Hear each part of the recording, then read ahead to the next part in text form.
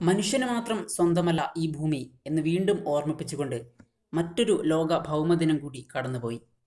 മനുഷ്യൻ്റെ നേരിട്ടും അല്ലാതെയുമുള്ള ഇടപെടൽ മൂലം ഭൂമിയുടെ അവകാശികളായ മറ്റനേകം ജീവികൾ ഇന്ന് വംശനാശത്തിൻ്റെ വക്കിലാണ്.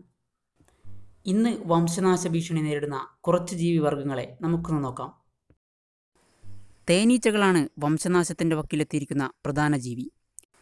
ലോകത്താകമാനമായി തേനീച്ചകളുടെ എണ്ണത്തിൽ ഗണ്യമായ കുറവാണ് ഉണ്ടായിക്കൊണ്ടിരിക്കുന്നത്.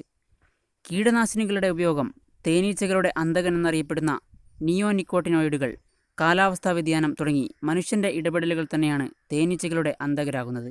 മനുഷ്യനടക്കമുള്ള ജീവജാലങ്ങളുടെ ആവാസവ്യവസ്ഥയിൽ നിർണായകമാണ് ഈ കുഞ്ഞു ജീവിയുടെ സാന്നിധ്യം. ഇത് മറന്നാണ് മനുഷ്യൻ അറിഞ്ഞോ അറിയാതെയോ തേനീച്ചകളുടെ അന്തകരാകുന്നത്. ലോകത്തിലെ ഏറ്റവും ഉയരം കൂടിയ സസ്തനിയായ ജിറാഫാണ് ഭീഷണി നേരിടുന്ന മറ്റൊരു വിഭാഗം. 1985 1,55,000 ജിറാഫുകളാണ് ഉണ്ടായിരുന്നതെങ്കിൽ 2018 എത്തിയപ്പോഴേക്കും അവയുടെ എണ്ണം 80,000-ആയി കുറഞ്ഞു.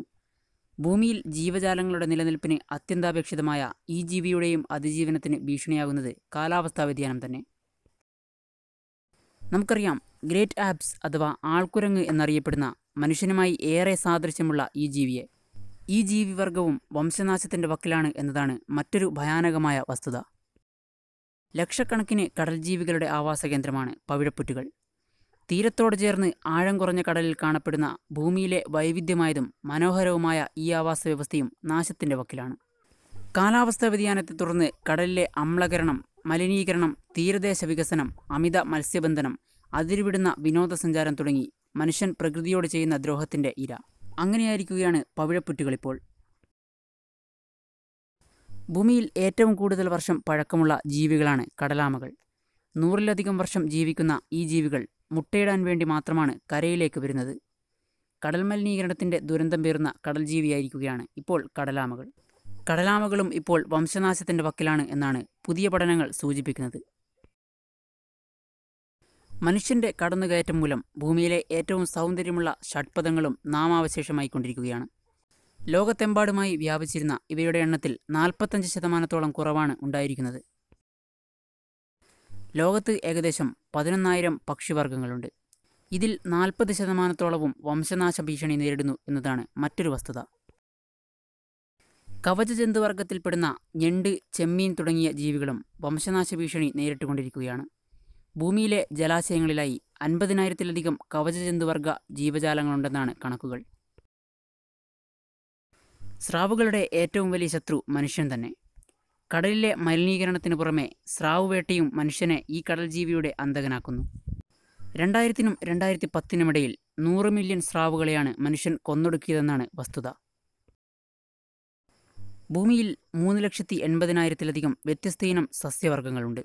ഇവയാണ് മനുഷ്യനടക്കമുള്ള ജീവജാലങ്ങളെ നിലനിർത്തുന്നത് തന്നെ.